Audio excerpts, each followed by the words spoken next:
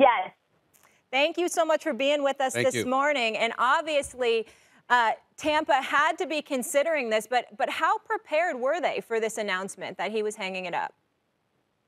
You know, Coach Bruce Arians was asked last week if he had any idea what Tom's plans were, if he was planning to come back or not, and he seemed to think it was about a 50-50 chance. But even a few days ago, when I had reached out to him, at that point in time, Tom had not told them that he was ready to hang it up. He told them he was undecided. So they were preparing for the move, and even when we talked to Arians in his season-ending press conference, he said that they would go over contingency plans, but I don't think he was fully prepared for this idea that he would, in fact, hang it up. I think he thought it was about a 50-50 chance, but I don't think that he or the organization were fully prepared, fully expected it. Jenna, thank you so much for being on the show. Covering this Bucs team, was there a point in this season where you as a reporter and other reporters felt like, wait a minute, this could be it? You saw signs that this could be it for Tom Brady, and if so, when did that moment occur? You know, that's interesting because he was under contract for another year. But and you know Tom, he's always a man of his word, and he wants to fulfill contracts. You know that's really important to him. But they added on that year for salary cap purposes last season, so they could essentially keep the band back together. But, you know, I think now looking back on it, maybe there were signs. Like Tom said, he didn't want a farewell tour. But I go back to week 4 when he went back to Foxborough, and I'm seeing all these signs, physical signs, from people where whether it's his face superimposed on the Sacred Heart of Jesus, that piece of artwork, I saw that in the stands. I saw people just, you know, all kinds of signs throughout the stadium, again, physical signs. And it really did kind of seem like that perfect full circle moment. But at the time, for me, it just didn't register. It really wasn't until maybe the last 2 weeks of the regular season, the more that those questions started to come up and the more you heard of some of those rumblings from reports. And Tom did his best to kind of deflect that.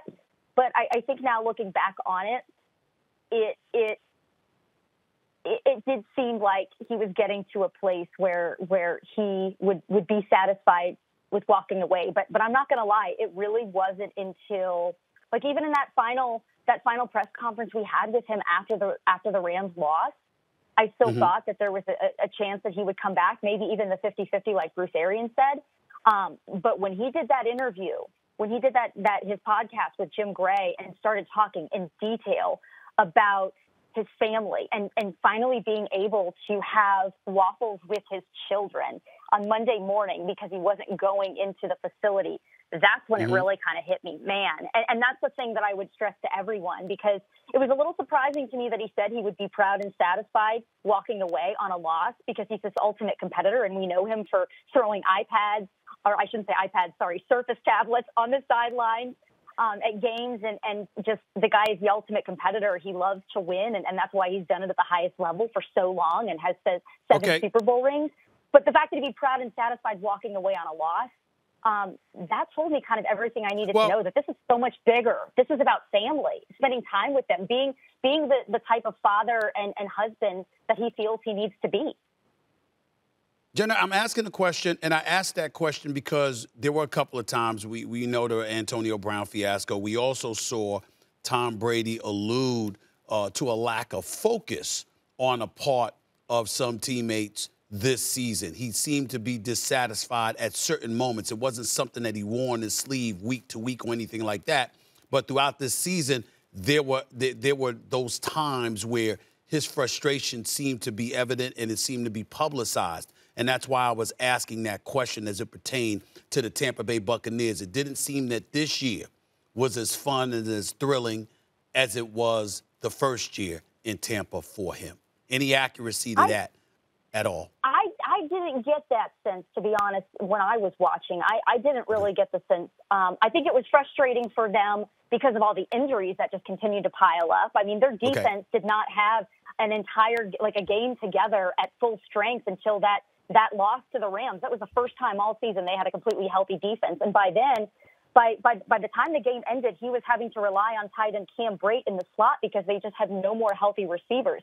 I think that was really the frustrating thing for them, was the fact that those guys just kept dropping like flies, and there really wasn't anything that they could do about it. Yeah.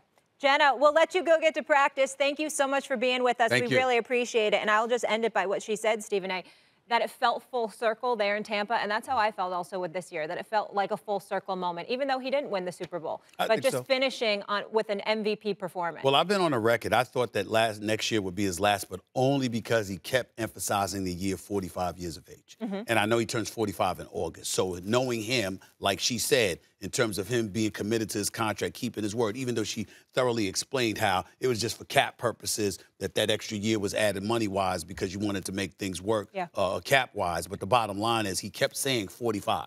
And so my thinking was with TB12 and him announcing that he was going to play until he was 45, thinking that he could do it at an elite level, coming off the kind of season that he had, and then being saddled with injuries, I said, hey, okay, you make one last run at age 45, make sure everybody comes back healthy, you keep the pieces that you want, you get rid of those that you don't, and you go with it from there. But obviously he had a different plan, and I think Giselle had everything to do with that, and she should. Absolutely. And she should. Thanks for watching ESPN on YouTube. For live streaming, sports, and premium content, subscribe to ESPN+.